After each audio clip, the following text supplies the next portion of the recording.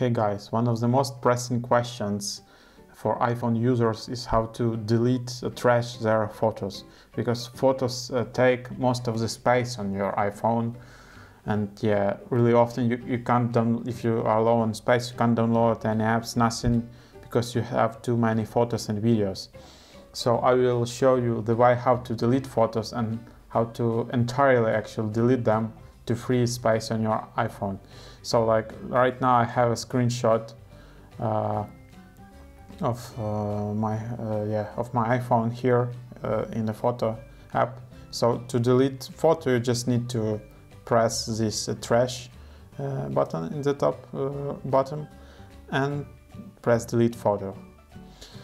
Yeah, so right now photo was deleted, but it wasn't entirely deleted, so it means it still has space on your iPhone. To entirely delete it, you need to go to albums and go to recently deleted album. So like as you see, it can take up to 40 days for some photos to be entirely deleted. So it means your space will be freed only after this 30 or 40 days. So you can't wait more. So in order to entirely delete these photos, you just type select and then delete all.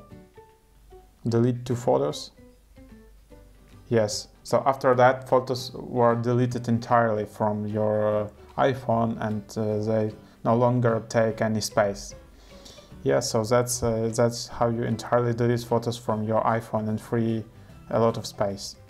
But my suggestions would be, it's not something like a promotion or something. You can also use Google Photos app, and yeah, so basically you can store unlimited amount of photos on your Google Photos app, and they are stored in cloud. So for example, if you delete photos from your iPhone, you can instantly upload them to Google Photos, and then you won't lose them. So you don't need to connect to your laptop, anything. You just instantly upload to Google Photos app.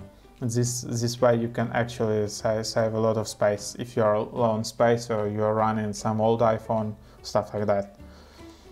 Yeah, so I found this tool quite useful for new photos and stuff. So thanks for watching, hope it helps you around.